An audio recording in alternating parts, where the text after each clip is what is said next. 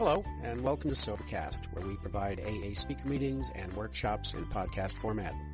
We're an ad-free podcast, and if you enjoy listening, please help us be self-supporting by visiting Sobercast.com, look for the donate link, and drop $1 or $2 into our virtual basket. We hope you enjoy the podcast. Have a great day.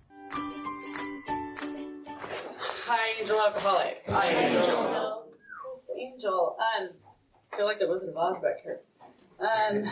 I'm Angel Alcoholic. 11/16/03 is my sobriety date. It's 15 years if you're not good with numbers like myself. Hi, Fly. So, yeah, I'm nervous and I do not want to be up here, but I learned years ago that I say yes to service. Even though the truth is that when Julie asked me, I was like, I might be on vacation. It was like 3 months ago or 2 months ago she asked, and I'm like, I might be gone. She's like, well, how long do you need to know if you're going to be gone? But I was like, bleep, okay, I'm going to do it. So, I'll probably cry because this is really, it's an honor to be of service of Alcoholics Anonymous, and it's amazing that the longer I stay sober, that the more I realize that I'm alive, that I've made it this far, because I did not think that I would live to 30, and I got sober at 32. So I just want to say today was super emotional and grateful, and I got to meet a new friend and old friends and just got to be together for somebody celebrating 43 years in the hospital at the VA today. And so a group of us went up there and brought a meeting there, and that's the real deal, right? Like, we surround our people. And so if you're new to Alcoholics Anonymous, welcome home. This is your family. And I can truly say that because I'm closer to you, even if I don't know you, then you're going to know more about me than my family does. And that's the deal with this thing. And of course, I'm nervous and all that stuff up here, but the truth is that it's not about me. It's about hopefully that somebody hears something in here that will help for even 10 minutes when you leave here to stay sober. And I was thinking, St. Patrick's Day, nobody's going to be here, but it's like, where do you go when you're an alcoholic? You know what I mean? So that was wishful thinking. I'm just going to, and then I have to say so the person that brought the meeting got new lungs, right? And then my friend, who's also a veteran, I used to work in a homeless shelter. I'll get into that stuff. But he's dying of COPD, and he happened to be in the same unit. He's not going to die there. He's going to do death with dignity at home, and I'm going to have the honor of holding that man's hand. He was in the same unit and today, and so it was cool because I got to bring some of us. He's I can't qualify him, but we, brought him down, and people got to say hi, and he loves that. He loves the attention. But so it's just, my life is really all about contrast, like new lungs, old lungs, AA, not AA. I'm really big in the service, and ever since I was little, I have been. I don't know, it's because my mom was an alcoholic and I just wanted to leave the house or not be there, or trying to get the love I wasn't receiving at home. My mom was physically and emotional abusive, and I learned really young how to be a really good actress because I had to gauge how I was going to be in the house, how she was, how drunk she was, how hungover she was, whatever it was with her. And I was angry for a long time at my mom about me being an alcoholic because it was her fault. I blamed her for everything my whole life. And I realized today, shortly even after doing the work, when I did my fifth step, is that she's an alcoholic too, and she did the best she could. And I had a child. I got pregnant at 14, had a child at 15, and I was well on my way. I ran away at 13. And my mom got clean at that time, and I ran away because she was worse sober, not doing the steps. And we got in another physical confrontation, and I went upstairs, and my dad came up, and it was the first time he raised his hand to me, and he says, if you make your mom drink again. And then I was like, and grabbed my Cabbage Patch doll and my suitcase, and I ran away to my friend's house down the street, and I stayed in school for a minute, and then I started dating the guy who sold acid at school, and then I was gone. And my parents didn't know where I was, and later I called, I think I was 15 then, I called home, and my little brother answered and said, the Green River Task Force is looking for you, and Mom and Dad are getting a divorce. And so I was like, oh, it's all my fault. Like, it really is true that kids think when parents get a divorce that it's their fault, which that was a new experience for me because I really didn't care about her. I tried to poison her at one time. I used to have to get her, true story, I used to have to get her pop. I was her maid. I had to get her soda, and I put everything under the kitchen sink in there to try to kill her. I was really hurt. Like, that little child in me is still today. That's what I'm working on. And she smelt it, and this is when she was sober. She smelt it, and it was, of course, it was my fault. The dishes still had soap in it, and she'd tear all the dishes out of the thing, and I was just like, damn. So I had to get a new glass, but I'm probably gonna be all over the place because that's just my brain. These are my mugshots. I carry this on me because I didn't always look this good, but this is, if you want to see these after, they're kind of like, holy cow. And I got these because I take a meeting into King County Jail. And so while I was there, I was like, hey, can I get my mugshot?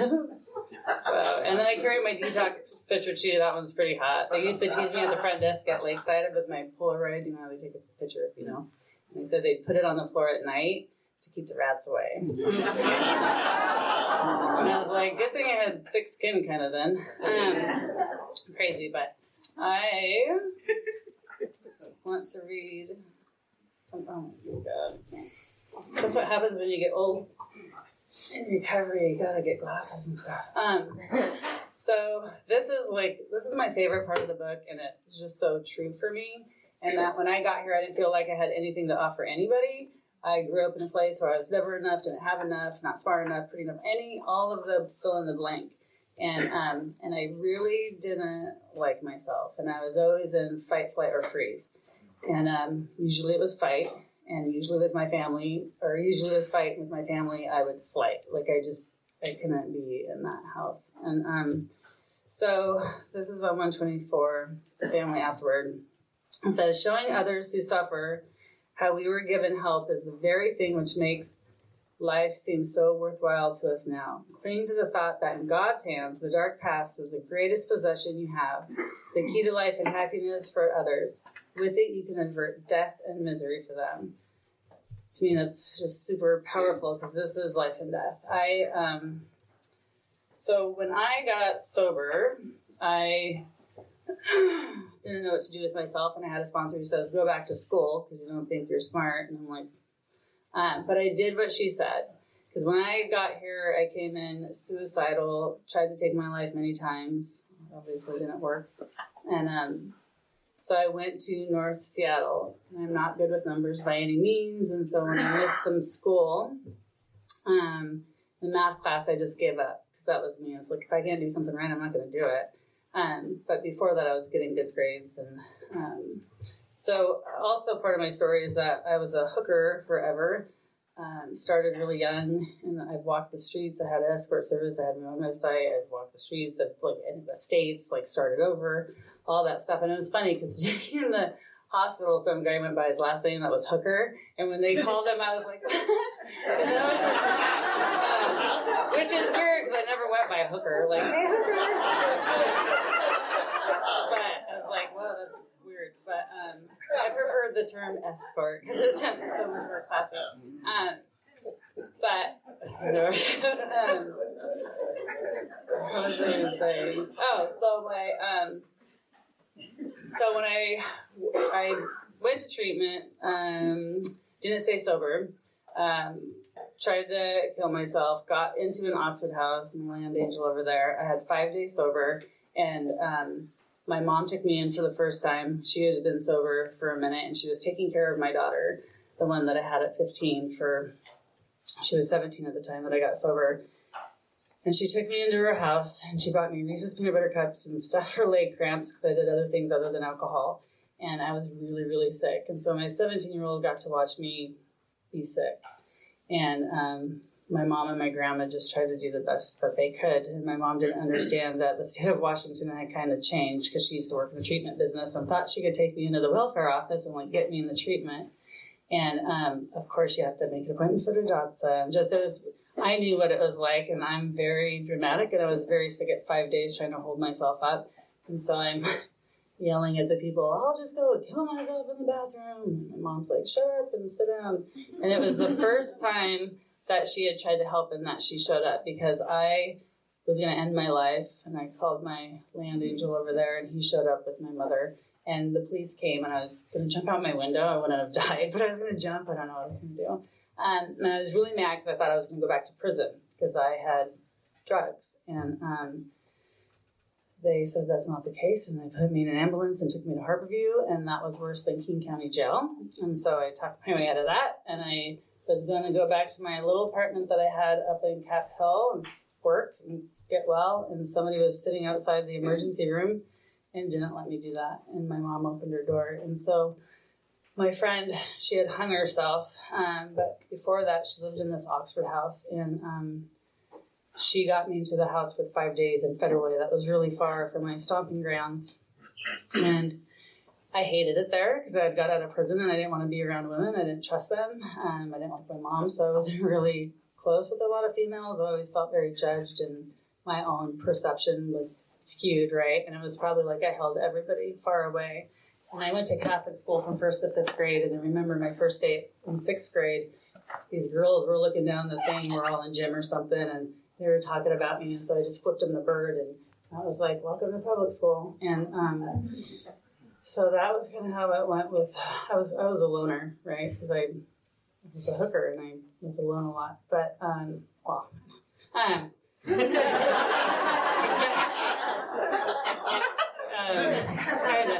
Not really, I made good money, but, yeah, so, I got to my first Oxford house, and I hated it, but my sponsor said, you need to start talking to the women in the house, and, like, don't call me all the time, like, talk to them, and then I'd say, like, there's a bulimic in the bathroom, there's a crazy lady over here, and she's like, go talk to him, go ask what's up, and one lady, her parents just died, she goes, tell that woman to write a letter to her parents, and then read it to you if she's willing. So she had me doing all this stuff that I thought was crazy, but she told me what the result would be, and it worked. And so I started to trust her little by little.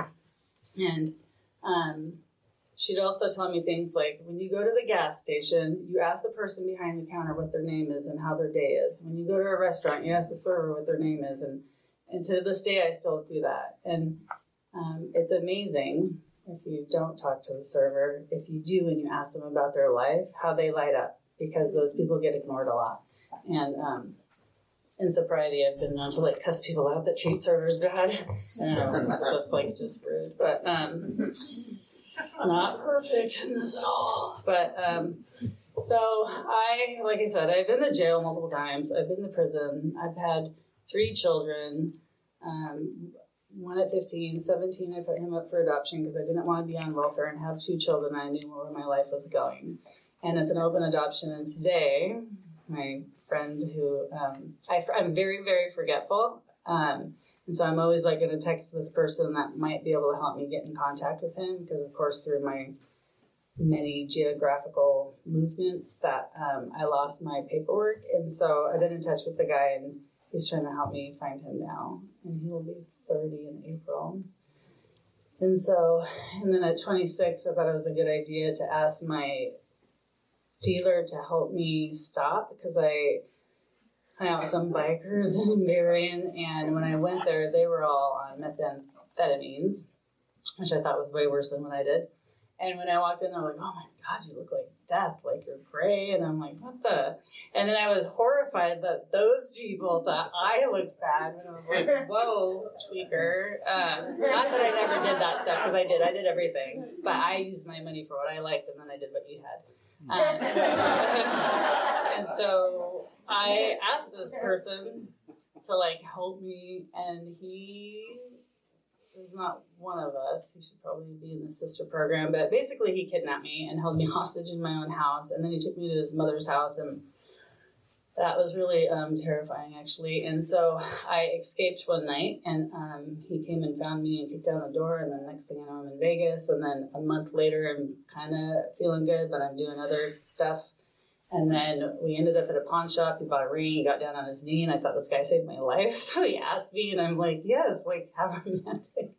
And so I didn't really know him, and he was a con. And when he met me, I was really, really sick. Like I looked like the jail picture. So when I got a little sober, I was like, well, this guy's really sick, like predator, really. And so I ended up pregnant, and she's 21, and she's in my life, and we have a good relationship. And today I get to show up and. I get to tell my children. My oldest doesn't talk to me. She's decided that at this time in her life she doesn't want to. And when I got sober at 32, she was 17, and I started to see her weekly, and she was okay. And then she had the love of her life die, and something changed. And so, and I got to tell her, like, I totally get it. I didn't like my mom. I don't know how to be a mom. I was not taught that, and not making excuses for not me being there. But I got to just tell her stuff, and I had already made amends to her prior to this, and. My younger daughter is different, and I don't know how to be mom. I wasn't mothered. And so, okay, I want to talk about, like, what my life is like today. So when I got sober, I wanted to do some stuff, and I didn't make it through school. And so I was living in another Oxford house. Because of my crimes, I couldn't live in that fancy place up in Twin Lakes or whatever, thank God. But I was lucky because my sponsor met me every day, and we used to read at Denny on Market Street, which is sadly not there anymore. I started volunteering. So I lived in Oxford. I watched Animal Planet. I wanted to be a veterinary technician. And so this girl in my house went to an interview at a veterinary hospital, and she came back and she's like, oh my God, they wanted me to pick up poop or whatever. I'm like, really? You just take the job because of that? Like, so I went up there and I'm like, I'll pick up poop. I don't care. And so I got the job, and then I was very on them about, like, I can draw blood, I can do that, like, let me. And so when I did, they were like, oh, you're really good. I'm like, I quickly moved up and was a vet tech, and I got to do, like, x-rays and dentals and, like, just things that I never knew. And before that, I volunteered, thank God, at Paz Wildlife, and which I love because I love nature and I love animals, and there's bald eagles, and they're like, don't make eye contact with wild animals, whatever, and I'm all like, I see God in that. Every time I see a hawk or an eagle or something, it's like, hey, God, because that's where I see God in here and I hear God in here, but in nature is my happy place. And so we had to feed these little chipmunks with a syringe, obviously no needle, and the food was brown. And I was having a panic attack, like, with this little thing, and then I just had a moment. I had, like, 90 days sober, and I'm like, oh, okay, God, like, you're showing me there's another use for this. Like, it can save lives. And so that was my journey of, like, okay. And then I got to work at the clinic, and I had an ex-boyfriend that did the same thing as me, and he walked in because I had to go in on Sundays and treat the animals because we weren't open Sundays. And there was boxes and boxes of syringes from little tiny to, like, 60 millimeter. And he just stood there like, I work here. And I'm like, I've done the work. Like, this has been lifted. The obsession to use has been lifted for me a long, long time ago. And I tried testing that a couple times when I lived in Oxford early on. And I'd get really upset about something probably really stupid. And I would go to Broadway, and I'm like, here's the deal, God. I'm like, if I go out there and somebody offers me stuff, like tries to sell it, that's a sign. I'm going to do it. And I had quit smoking at the time. And so I went up there, and somebody offered me pot. And they got cussed out. I was a Superman. I'm like, are you crazy? All the times I lived up here with pot, nobody ever tried to sell me weed up on Broadway before. And so I was like, okay, God, I get it. Bought a pack of cigarettes and went home. Did that twice. And I know there was a higher purpose for me to be here. And Today, so through like that job, I stayed at that job for 3.5 years, and people cried when I left. And the only reason I left that job is because I was sitting in a meeting and somebody told me they worked with the homeless, and I'm very passionate about the homeless. And when he went to the bathroom, I stuck my foot out, and I'm like, what do you do? And we talked after the meeting, and I went to the Salvation Army up in Everett and fed people at a meal, and the officer captain, he watched me talk to the homeless people outside, and he's like, you want a job? And I'm like, doing what? Because I didn't know you could like get paid to work with people. I didn't understand, no life skills. And so he said, well, you sponsor, you knew my story. It's like, well, you sponsor people, case management, it's the same thing. So I came and followed a case manager, and I was like, I totally want to do this, but I need to give my job like a month at least. And it was just amazing because coming from a place where you don't think you have anything to offer, and then your boss, I still have the letter. She wrote this incredible letter about me. And for some reason in my brain, even still today, I think people don't like me. I think people, when I left the Salvation Army, when I resigned after 7.5 years, I thought they didn't like me. And when the duck crash happened, the guy that he bugged the bleep out of me, he actually called and said amazing nice things about me. And I'm like, why do I think people don't like me? Like, what is that in there? And at the Salvation Army, so I got my GED in prison, and I was writing grants there, which I don't know how to do. I had help. The people in Snohomish County, that the lead in HUD would come and sit by me and help. Like that community in Snohomish County is really good with the homeless because it's smaller. But I moved down here to King County and worked at the William Booth Center, and was a programs manager over tons of vet programs and Fair Start. And I was the boss of like 12 guys at the front desk and got to hire them. And it was just amazing. And like the principles of this stuff and the steps and the things that you guys have taught me, I was a good employee. I was a good employer. I passed this stuff on through all my stuff. And so while I was there, I started doing yoga myself, and then swore I'd never go to school again, but that training was coming up to be a yoga instructor. And I asked the owner, like, what does it look like? Like, what's the test? Like, do I have to speak Sanskrit? Because that is not happening. I'm not going to own it out. That's just not I'm like trying to set myself up for failure. Like, I can't do it. She goes, the exam's like this. And I was like, I can't do it. But the men at the William Booth Center, like the veterans and stuff, and I got so much out of yoga myself. I'm like, these guys could really use it. And so I took it, and I was done with the test first because I was so nervous. And obviously I became a yoga instructor. And I asked my boss if I could turn the conference room and to take the carpet out, and we donated the floor, and I got yoga mats donated, and I started teaching yoga. And they want you to like come in with a theme and like have a class plan. And those men taught me that, you teach the person, not the pose. My friend that's in the hospital, Alan, he came in with an oxygen tank, and I'm like, what the hell did I do with that? And then, I had vets with no limbs. I had all kinds of people, mental health, and they were my teachers. When I'm in class, I'm like forever your student, because I am.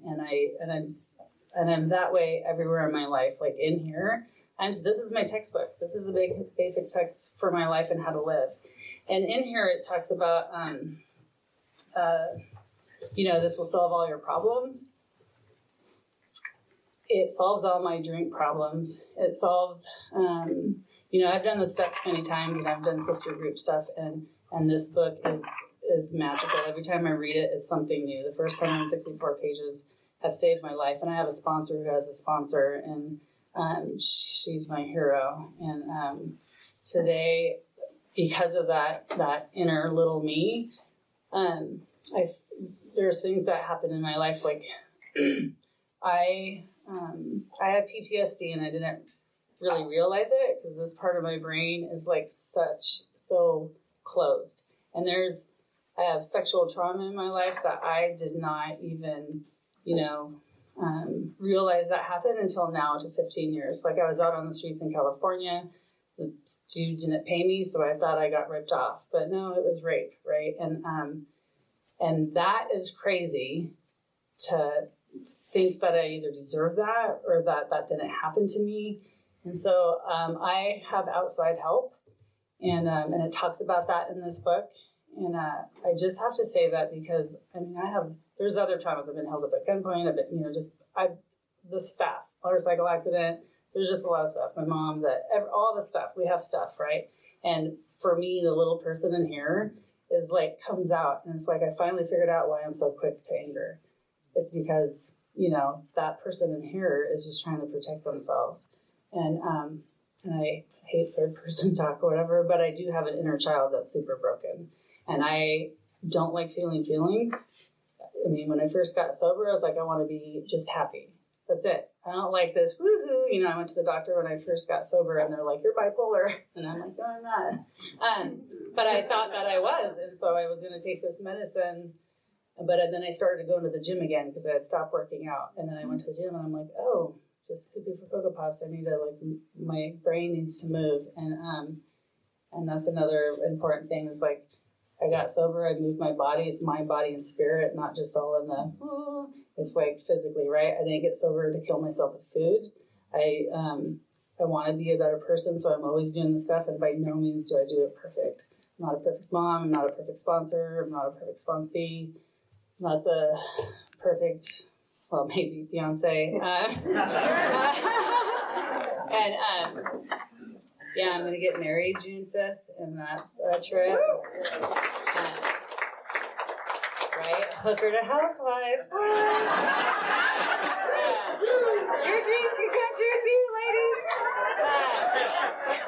He's actually my Richard Gere. That's kind of how we met. So there's that. I always say our stories like Sid and Nancy, Sex Pistols for you don't know. Sid and Nancy meets Pretty Woman, but there's something else I wanted to read. Jesus, I don't even know where I'm going. But this program's amazing. So I don't like to, my experience is that I got a sponsor. I started working the steps. That sponsor kind of had a meltdown. I was so nervous. I got another sponsor. I started over in the book. That layer of the onion thing, I hated that one the most, but it was so true for me because I got a new sponsor a couple times, and every time I wanted to start over in the book, every time.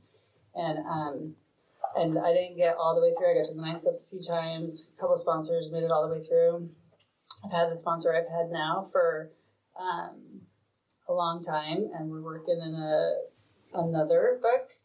And it's helping me, and it's pretty deep. And I have another sponsee that we're reading that same book, and it's like in little chunks, right? Like this is just the beginning, and I have 15 years. And if you're new, you don't have to, hopefully, I don't know, everybody's journey is their journey. I just hope you stay here long enough to figure that out. But what else? There was something I wanted to read. Maybe I won't find it. Maybe there's a reason. I'm going to read I'll read this. I'll read what my sponsee gave me because it was an awesome bookmark from Bill's house. I mean, shoot, if I can read it. I'm going to pick that up, whatever back there. So these are the 4 paradoxes. We surrender to win. We give it away to keep. We give away to keep. We suffer to get well, and we die to live. And I would read the small print, but I can't see it. The rest is really good.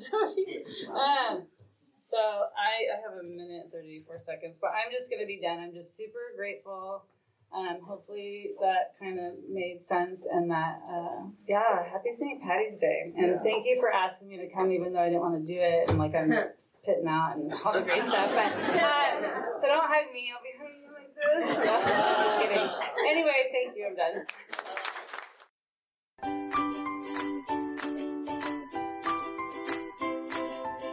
Thanks for listening. I hope you enjoyed the podcast. Sobercast is ad-free, and we'd like your help in order to keep it that way. So if you'd like to help us be self-supporting by pledging $1 or $2 a month, visit Sobercast.com and look for the donate links. Thank you very much.